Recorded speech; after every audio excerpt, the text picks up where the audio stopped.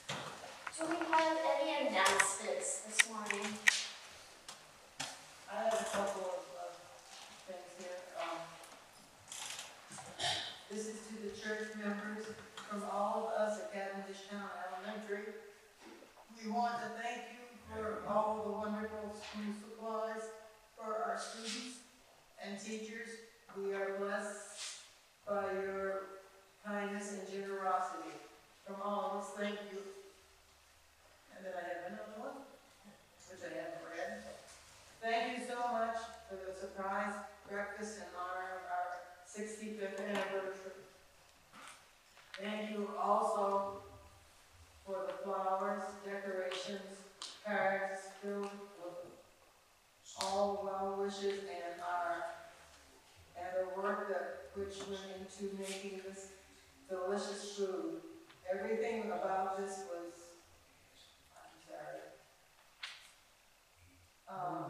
was wonderful. All right, Sammy, yeah, George and that.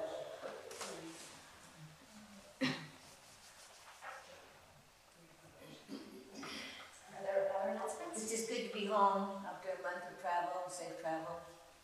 It was a good trip. Good to be back. It's It's good to have you back safely. Thank you. Our opening prayer this morning are the words of Juliana of Norwich. And this is a prayer called The Sufficiency of God. God of your goodness, give me yourself, for you are sufficient for me. I cannot properly ask anything less to be worthy of you. If I were to ask less, I should always be in want. In you alone do I have all.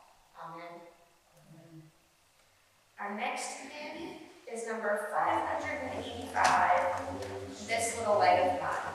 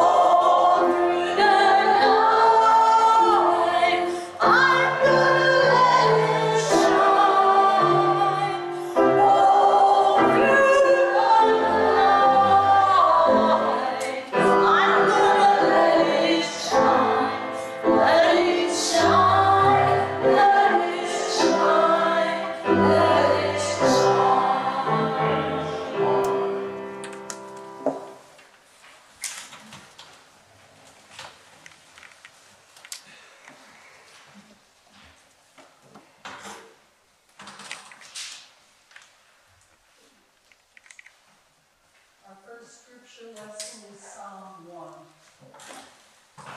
Happy are those who do not follow the advice of the wicked, or take the path that sinners tread, or sit at the seat of scoffers. But their delight is in the law of the Lord, and on his law they meditate day and night. They are like trees planted by streams of water, which yield their fruit in its season, and their leaves do not wither. In all that they do, they prosper.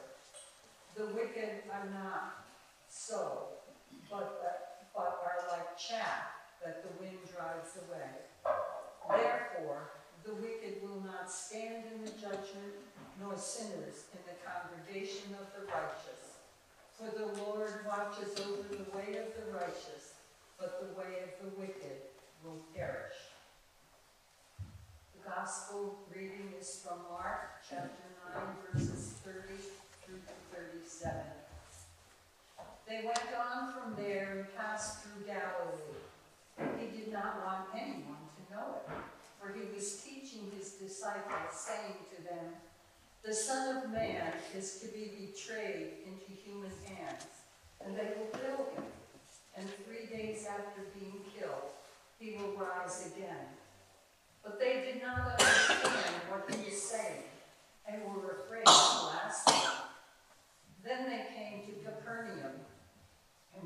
was in the house, he asked them, "What were you arguing about on the way?" But they were silent, for on the way they had argued with one another who was the greatest. He sat down, called the 12, and said to them, "Whoever wants to be first must be last of all and servant of all." Then he took a little child and put it among them, and taking it in his arms, he said to them, "Whoever welcomes one such child in my name welcomes me, and whoever welcomes me welcomes not me, but he who sent me." The word of God for the people of God.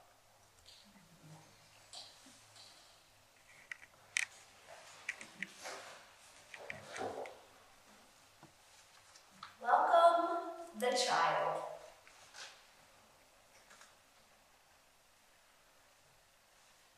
When Jesus looked at those disciples and he said, "Who is the least of these?" They were arguing with each other about who was the proudest, who was the best. But he said, "Welcome the child." Within our culture, we often like to think of the children as the least of these. They don't control the money. They don't control power. But they have a voice that we need to honor and recognize. In both of the passages this morning, from the Matthew passage and the Mark passage, Jesus tells us, to be like children in our faith and in our understanding and in our belief. So I wanted to tell you a couple of stories this morning about children and the impact that they've had on my life and my faith. To let you see just a glimpse of what those children can bring to us, particularly the joy that they share in the world around them. Some of you know that I was a camp counselor for many, many years, about 10 summers in all, at a United Methodist camp on the eastern shore of Maryland called Camp Tacoma. And during one of those summers, we had a little boy who was about 8, who didn't want to do the program that was before him. He didn't want to go to Bible study and sit in the dark chapel.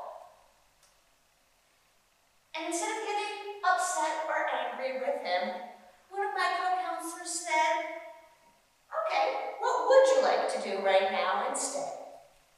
And so they went outside and sat beside a tree and looked at ants. He was absolutely fascinated by the ants and the colony that they had created. So he sat there for about 2 hours watching the ants and everything that they were doing and how they were working together. And during that time, he was also talking to my friend about everything that he had seen, everything that he was observing.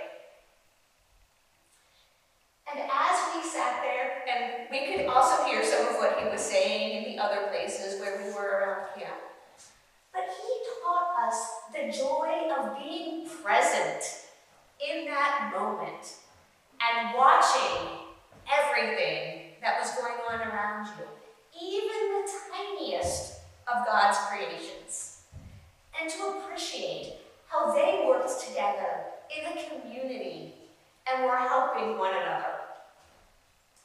And so often my friend and I still think about that little boy, and that was almost 30 years ago. But he brought that joy of wonder and awe of God's creation. often had services. We had a chapel that sat right on the water. And so we had evening worship services, an evening vesper service that involved singing and scripture and Bibles and a little bit of a message. And on Thursday evenings, which was our last evening of camp, we had a special service that was called a Galilean service. And we had candles on a pie plate that we would then light and send our light and Christ's light into the world across the river. And this was always a very, very powerful and meaningful service for the kids. It involved a lot of music, including some of the songs that I picked today, like This Little Light of Mine. And often the kids, after hearing all of these wonderful words of worship, of singing and the story of Jesus sending light out into the world, they would often talk with us as their counselors and their cabin mates about what a powerful and meaningful week at camp it had been. And they were often in tears because they didn't want to go home. No. They had experienced such love and grace among their fellow cabin mates and around just being out in the natural world and seeing everything that God had created, that they weren't ready to leave because it was a mountaintop experience for them. But there was one particular group of kids I would love to tell you about this morning. So every week, Sunday afternoon, you get a new group of kids coming into camp. And as the counselor, you had to figure out how they could work together for that week and to become a family. And we had a girls' cabin paired with a boys' cabin, and we did all of our activities together throughout the week, except for sleeping, and then we went back to our separate cabins to sleep. And in this particular instance, I had a group of senior high kids, so high schoolers, who some wanted to be at camp, and some didn't want to be there at all. We had some kids from Wilmington, Delaware, which was a very urban city. And then we had some kids from very rural, small towns on the eastern shore of Maryland that were right on size of some of these towns in Vermont, so very small towns. So that Sunday afternoon, the girls were already fighting. We hadn't been at camp for very long, and they were already fighting with each other. They couldn't find a common ground. And then we met the boys' cabin, and the boys started fighting with the girls. And my co-counselor and I just looked at each other, and we were like, oh no. What are we going to do? How is this going to work for the week? And so we sat and we thought, we said a whole lot of silent prayers at that moment in time, because we said, oh, this will be an awful week. And then we also took some risks and some chances. One of the opportunities that the campers were allowed to do at that camp was we had a pier that stretched out into the water and looked over the water and had a little gazebo. And we said, why don't we sleep out under the stars at the gazebo? And so we did. And in that night of being on the pier and just hearing one another's stories about where they had come from, the things that scared them, their hopes and their dreams, we learned a lot about each other that night. And you know, all that little bickering that had happened those first 2 days of camp started to settle down. And then they started to ask each other's opinions about things. They started to wonder how somebody else would think about something that was happening. They started to give each other a chance. And so then each day, it got better. When we got to that service on Thursday night, there was much weeping. And there was much hand-holding. And the next day, we had another closing worship service, and more tears. And when they left one another, there were giant hugs. So this group of teenagers taught me about chances and taking risks and relying on God to help you in the midst of life.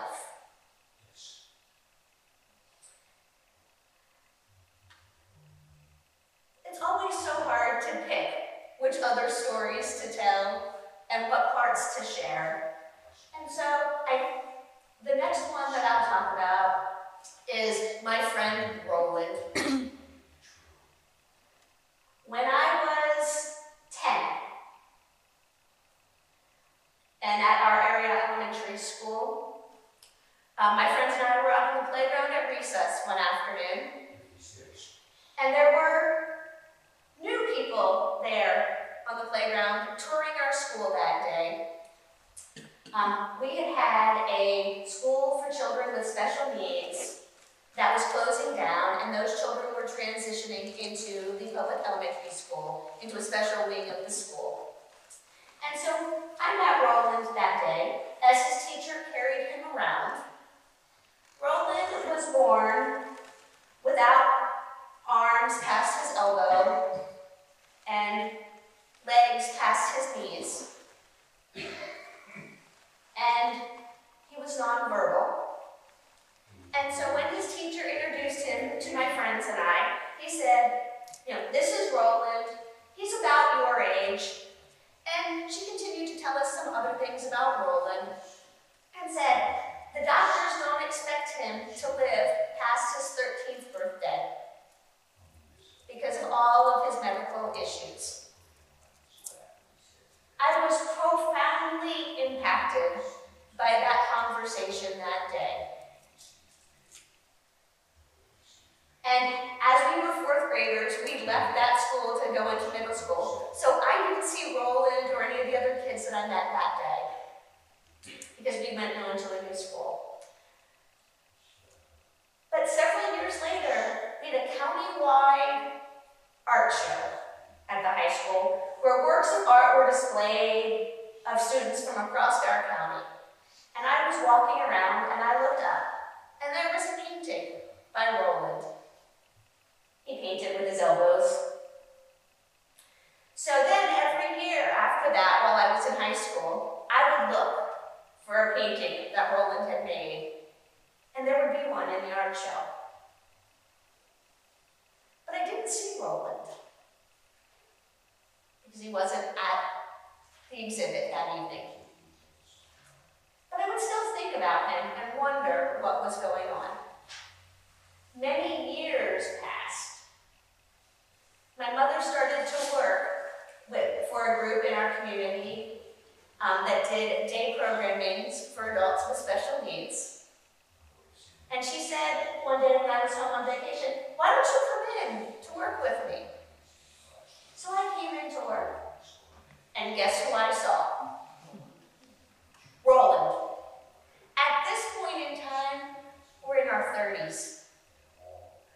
So he's lived well past that age of expectation that the doctors had for him.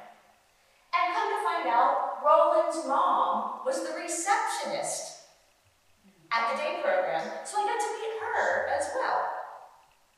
And so over the next several years, when I would go home, I would visit my mom at work, and I would visit Roland as well as some other friends that I had gone to school with over the years. But always amazed by the gift that Roland gave me of the beauty and the power of art in the least and unexpected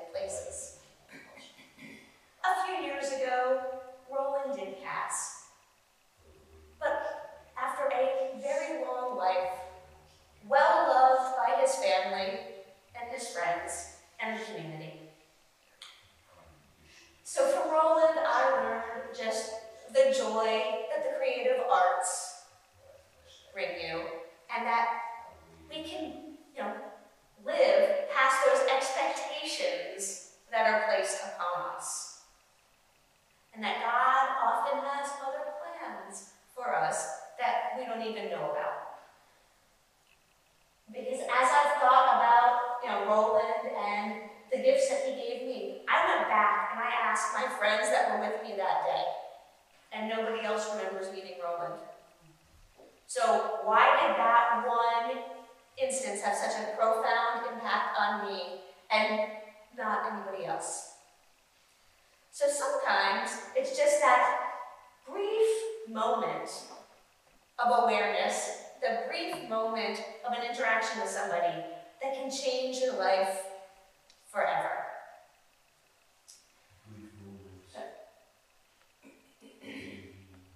And then I think I'll do one more this morning.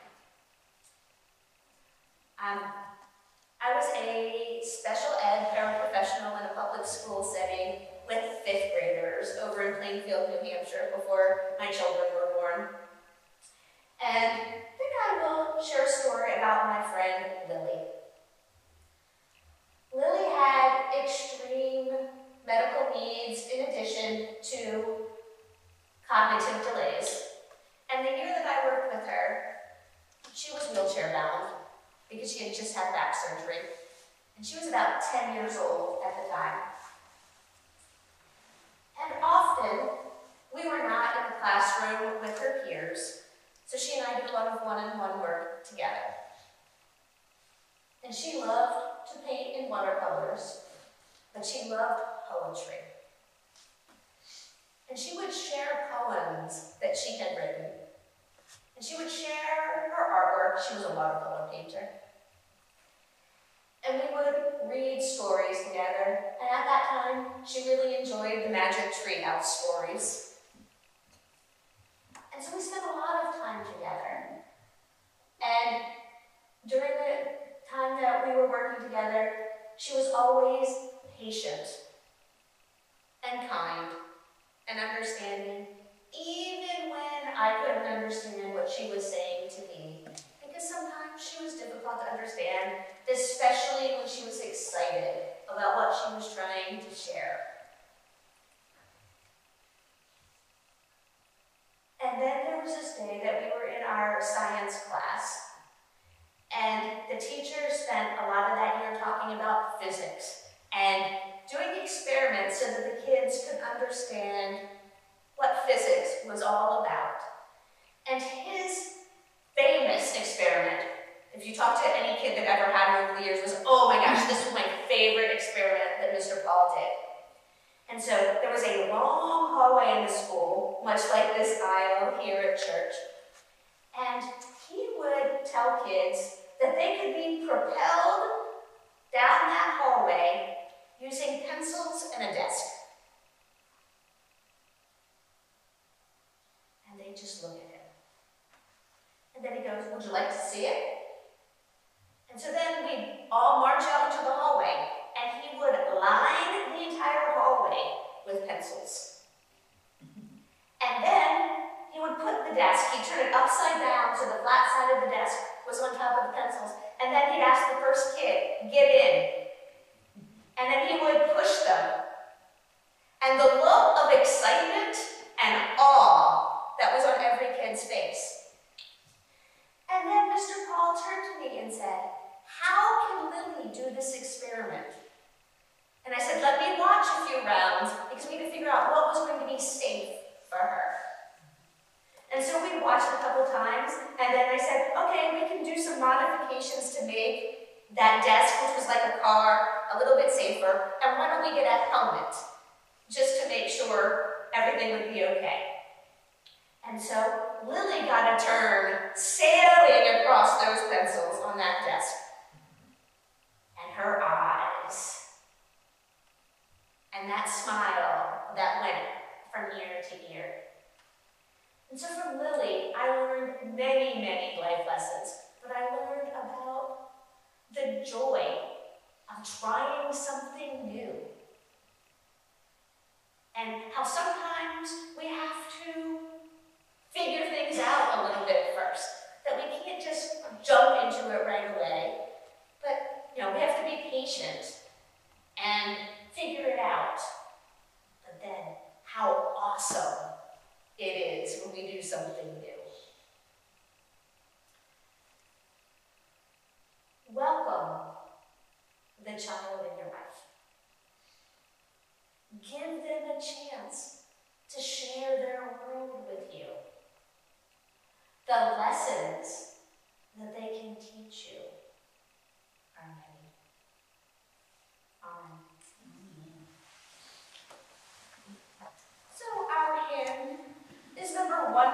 91, Jesus Loves Me.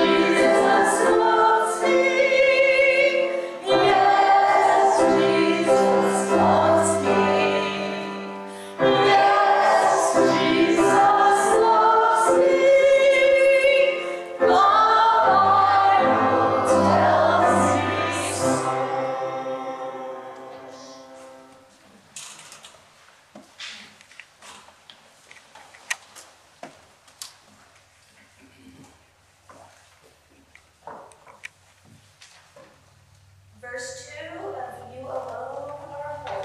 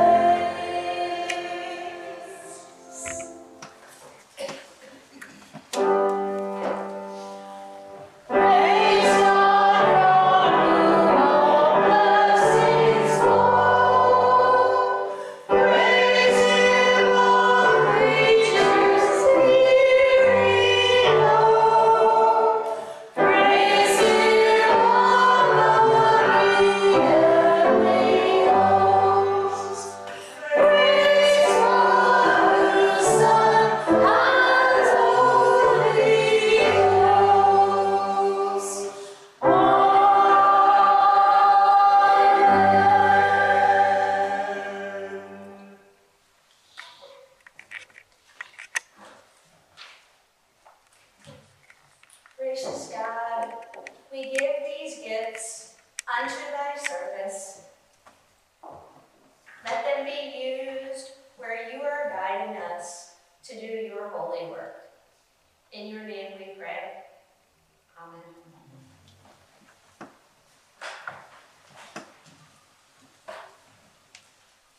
What are our prayers this morning, our joys and our concerns? Well, a big deal. It's a new season. God's given us a new season, and let it be blessed for all of us. He has His sun and His earth arranged just so, and He's the one that's given this to us, this autumn season. So we should thank Him and praise Him for that. It's only because He provides it that we have it. And He's going to keep it, in providence. He's going to keep it just right for us. Here in South Vermont and all over the world.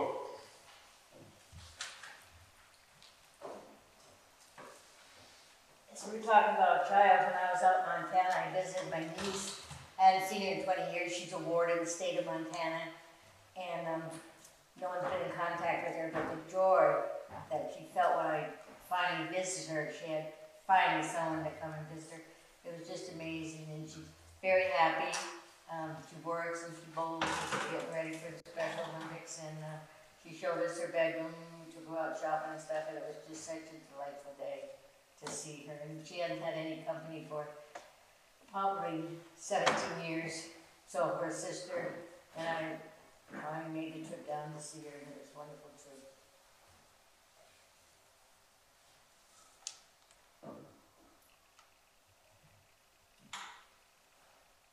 Are there other joys and concerns to share this morning?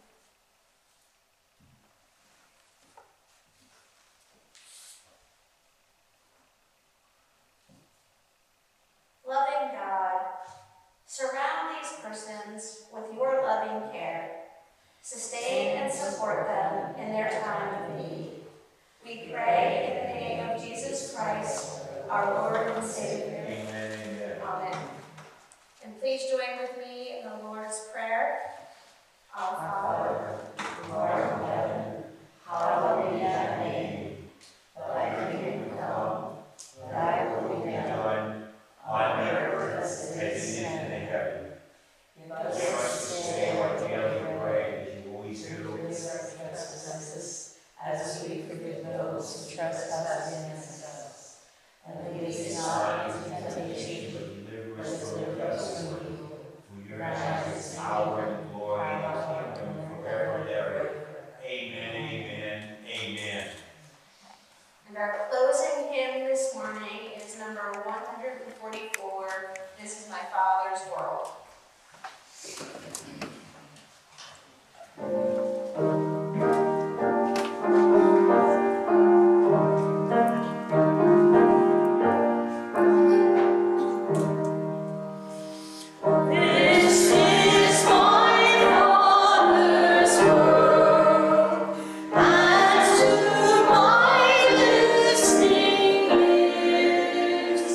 All rich mercy.